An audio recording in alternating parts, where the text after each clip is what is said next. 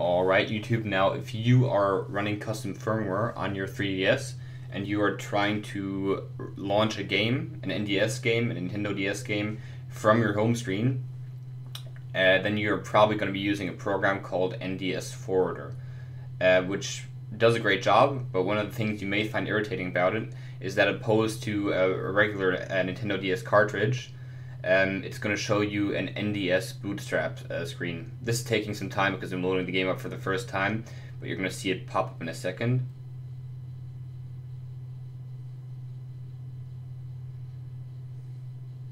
And there it is, and in this tutorial I'm going to show you how to get rid of it.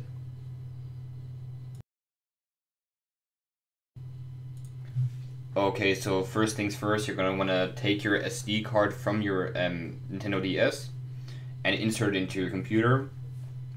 Once you're here, you're going to go in the folder, go to the _NDS folder, and then you're going to have a file. It's called NDS-Boostrap, and this is a configuration file, a .ini file, and it has a line called cache fat table, and you're going to want to change this line from its default value of 0 to a value of 1, and then you're going to want to save the document, and then close it and eject your SD card and place it back into your Nintendo 3DS.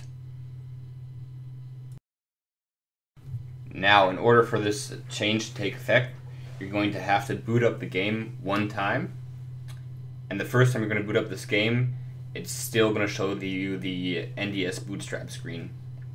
So wait for that to happen, and then once you're in game, you're going to close it down the game, and then just restart it again from the home screen. And the second time you start this, you're going to see that the change has taken its effect, and that the Bootstrap menu is not popping up anymore, and you're going to launch directly into the game the way you would on a regular NDS cartridge. Alright guys, thank you so much for watching this tutorial to the end. If it did help you, please like the video and also consider subscribing.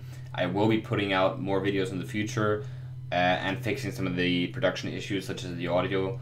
But yeah, I really appreciate you guys watching this, and also if this did not work for you, then make sure to leave a comment or a question down below, and I'll try to answer it to the best of my ability. Anyways, thank you guys so much for watching. Goodbye.